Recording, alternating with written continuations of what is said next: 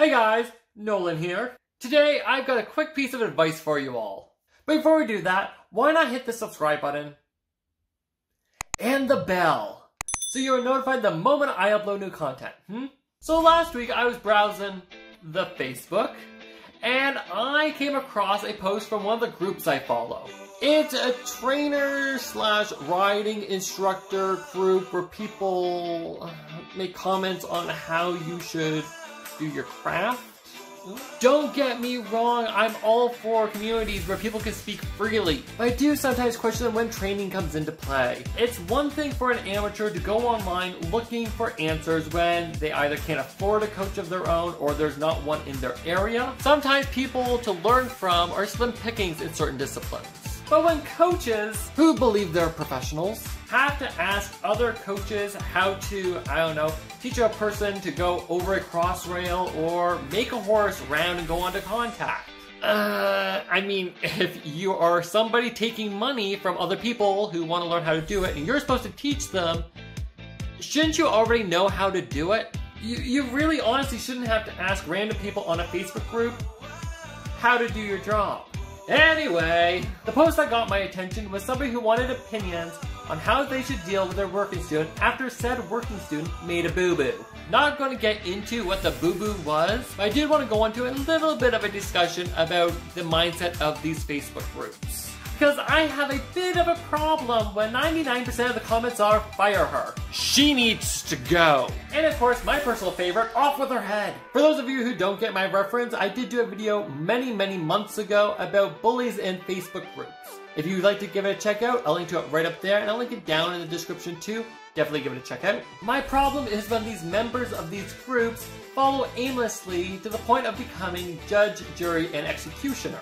And while it may seem harmless to the people who are responding, they are just giving their opinion to the information given, however. Who is to say that the original poster gave all the real information? And now imagine you are that working student and made the mistake.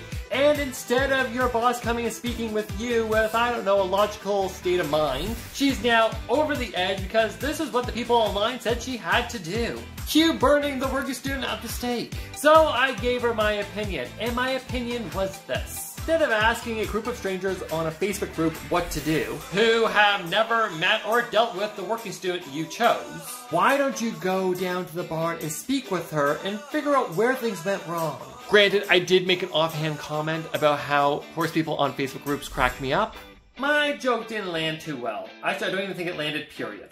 She explained that it was very helpful to glean opinions from others who can identify and understand the situation. Okay, fine, that's completely understandable.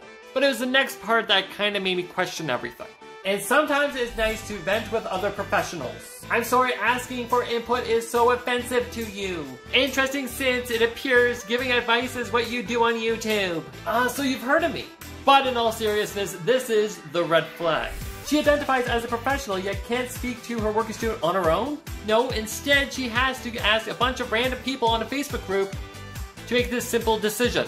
If you see yourself as a professional, and I don't mean to be rude here, I really don't, but fucking act like it.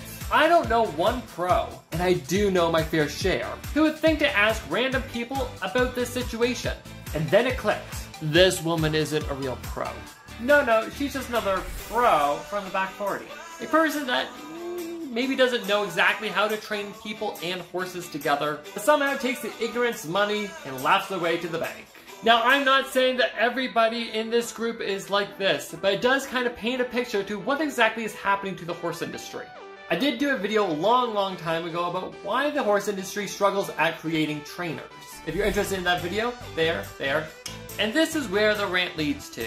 We are in the age where anybody with a computer in front of them can become a coach.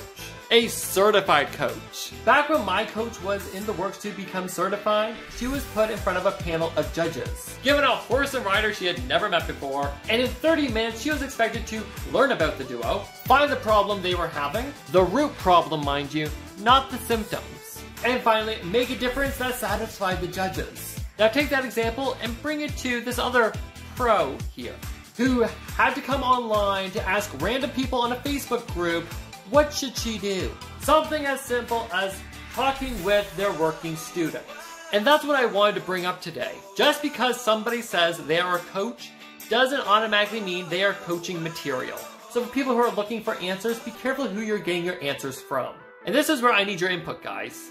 In the next 40 years, when the real pros, the real trainers are out of the equation, and these new coaches are what's being offered, where are we going to be in the horse world?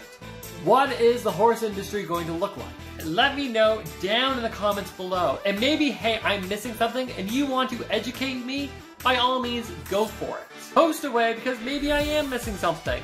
Who knows? I know it's shocking, but I have been wrong before. And if you enjoyed this video, don't forget to give it a thumbs up. As I said before, and I'll say it again, it's a little thing, but it really does go a long way. If you haven't already, why not hit the subscribe button and enjoy the little Cruiser Guild yourself? We have new videos up every week for your entertainment, but also to make this horse world make a bit more sense. And that's pretty much everything I've got for you guys today. Alright? Thank you so much for watching. I am Nolan Cruz. I'll talk to you.